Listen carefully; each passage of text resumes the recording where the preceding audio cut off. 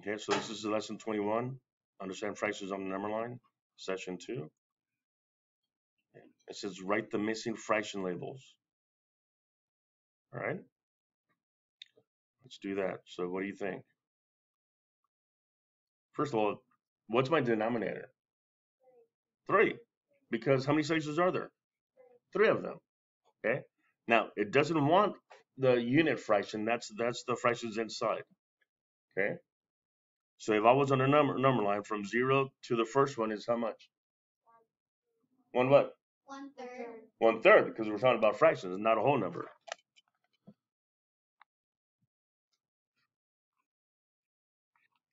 Okay. Yeah. And then after 1/3, what comes next? 2/3. What comes next after that? 3/3. 3/3. Okay. So in other words, from 0 to here is 1/3. Then it's 2/3 from 0 to here. Then it's 3/3 from here to here. Okay. The unit fraction for each one of these is 1/3. So that's a little different. All right. Go and watch the video. We'll go from there.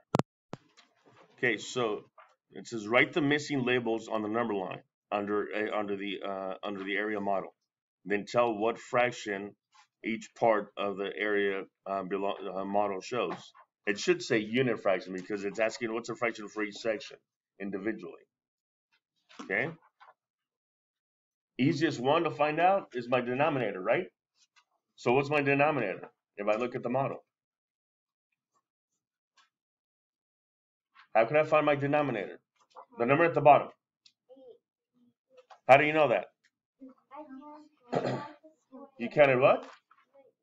I counted all the squares, or some of you might go, oh, if I just jump all the way to the 1, 1, 2, 3, 4, 5, 6, 7, 8. Oh, that's 8. My denominator is 8. That is correct.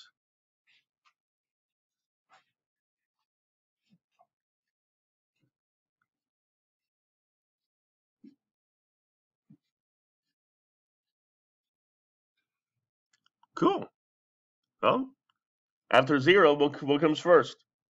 1/8. 1, which is 1/8, right? What comes next? 2/8. Go ahead and do the rest.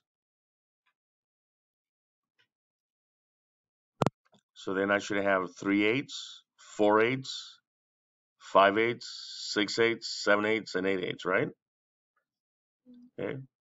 Each part shows. Okay, so what would be my unit fraction, or what's the fraction for each one of those individually? 1/8. Okay. Well, my denominator is 8. Okay, and each one of those, okay, is 1. So 1/8. Okay. When it says what is the fraction of each part, okay, my number is always going to be 1. Okay. Individually, it's 1/8. If I put them all together, I get 8/8, right? Okay. And then I could put the fractions in the correct order on the number line.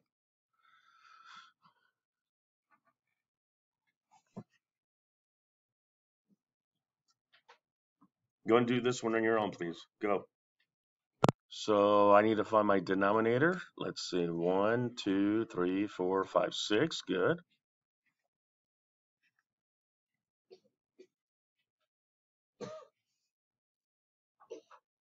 So I go 0 to the first one. That's 1, 6, 2, 6, 3, 6, 4, 6, 5, 6, and 6, 6. What each part shows, well, my denominator is 6. And each part, okay, my unit fraction is what they call it, is 1/6. So that means it's 1/6 here, 1/6 here, 1/6 here, 1/6 here, 1/6 here, and 1/6 here. However,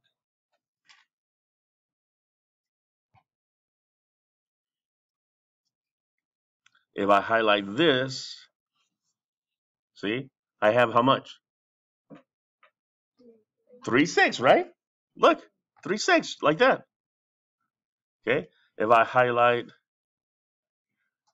this, how much do I have? 5/6.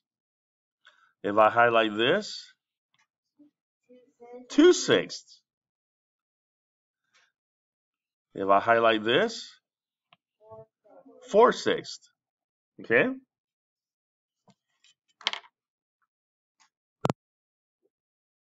Oops. 176. It says use the number line to show the fraction.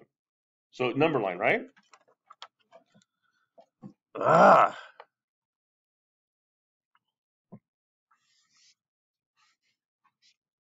Zero to 1.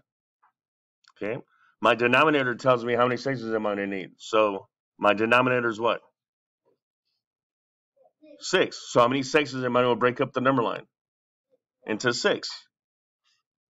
That's 3, and then half of each one. That's 6. My numerator tells me where I need to put the dot at. Okay? So my numerator is what? What's my numerator? The top number. 4. Look. 1, 2, 3, 4. So it says use the number line to show the fraction. There it is. Okay?